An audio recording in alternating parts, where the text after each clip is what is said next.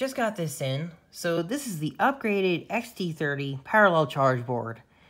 And right off the bat, I have to tell you, do not buy this. This board is dangerous. So at a glance, this upgraded board actually looks really, really safe and attractive. We've got 30 amps fuses between each battery. That's really, really good. It also advertises a copper fuse to the balance lead, just in case a short happens there as well. So yeah, this board looks really, really nice. And in terms of features, wow, you've got a little voltage meter up here. We've got 1S, 2S, 3S charging capabilities. I mean, this is would have been a great solution. So what's the problem with this board? Well, they've gone all out on safety, except one of the most obvious, basic things that they should have done with this. They cheaped out on one important part, and it's so basic that it's sad. It is so basic that it's sad. I'm going to show you right now what the problem is with this. All right, so I'm going to take this little Baby Hawk R battery. Now watch this. Look at that. Look at that. Did you see what I just did? I effortlessly plugged the battery in backwards. Now, how the hell did I do that, right? That shouldn't be possible. It's an XT30 connector. By design, these are supposed to prevent you from being able to plug in the battery backwards like this. Look at how soft the plastic is. Look at how bendy the plastic is on these connectors. It is just, they're just too soft. Period. End of story. Now, this is what happened to me. I was about to charge a single battery. I had it connected to my charger. I plugged it in, wasn't paying attention. That's my bad. And to the board's credit, the copper bit here did light up when I plugged the balance connector in. You know, thank gosh it was only one battery. I was actually just trying to charge the Bugs battery, which also uses XT30. But, you know, thank gosh that I didn't have more than one battery connected on here, because that would have been really, really bad. Now, let me show you here.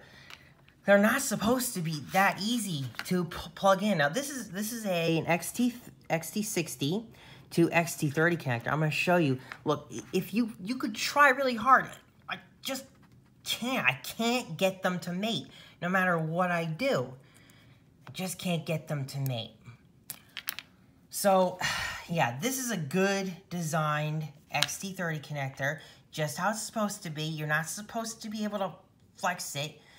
It's supposed to be decently hard plastic compared to this crap, whatever they use to build this thing with. Now, like I said, I take responsibility for plugging the battery in backwards. I should have been paying more attention before I plugged it in and burned up the little fuse there. And thankfully, yes, it did have the safety feature to cut it off. But there's really no way to fix this. I mean, the board to me, is dangerous right out of the box.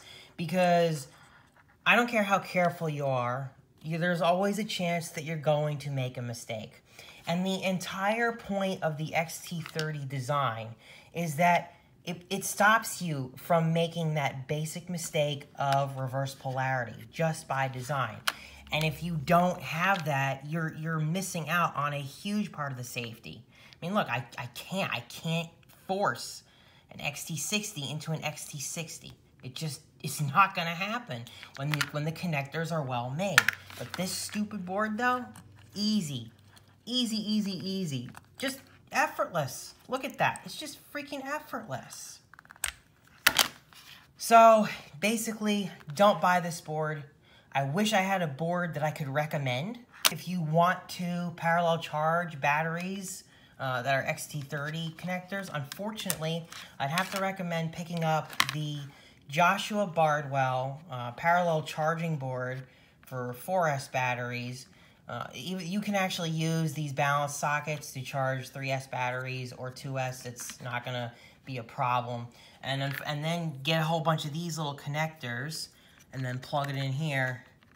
And that's really the best thing that you can do right now, because until a decent company makes a reliable XT30 charging board that doesn't have this very dangerous little issue here, then really I can't recommend it. My fault. Should have paid more attention to what I was doing. I was just sort of connecting the batteries up in the moment. But at the same time, though, to miss out on one of the key safety features of an XT30 connector is just really, really sad.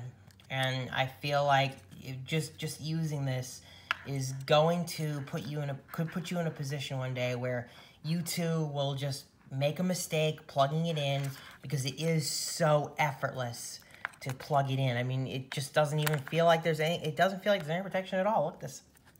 That's it. Barely anything. Barely anything. So, that's it, guys. Yeah, don't buy the upgraded XT30 parallel charge connector. I hope you guys enjoyed the review, and as always, have a great day, guys.